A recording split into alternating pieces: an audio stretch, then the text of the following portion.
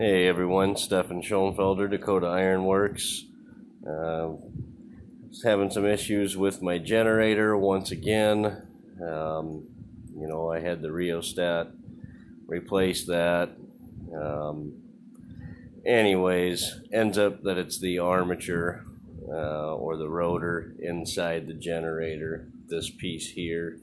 It's a really simple test on how to check that. If you just take your voltmeter, set it to ohms, and go from slip ring to slip ring, so you can see 2.6.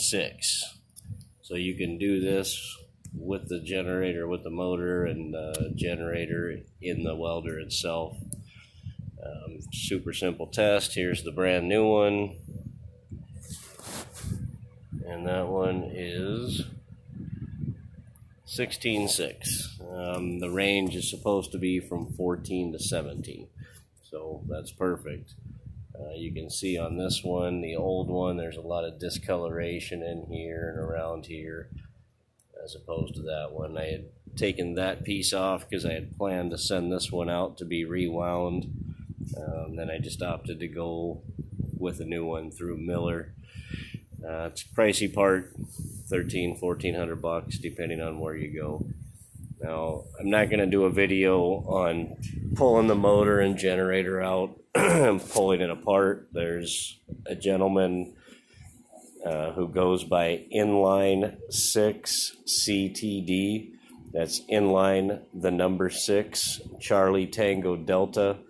He's got a great informative video on how to pull the motor and generator out, and how to separate the generator and then separate the armature from the generator.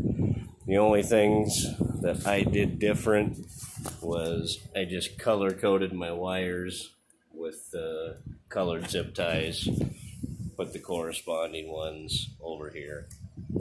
And then also he pulled the head off and stuffed the cylinder full of nylon rope to keep the motor from spinning while he was unscrewing the armature.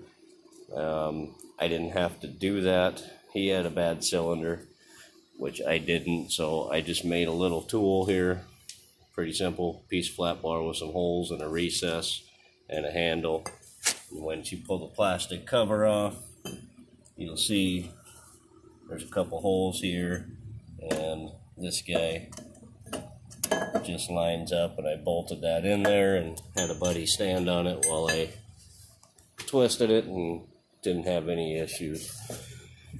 So that's how to test it, and just reverse Inline 6 CTD's video to put everything back together, and hopefully I'll have a good news video here when this is all done.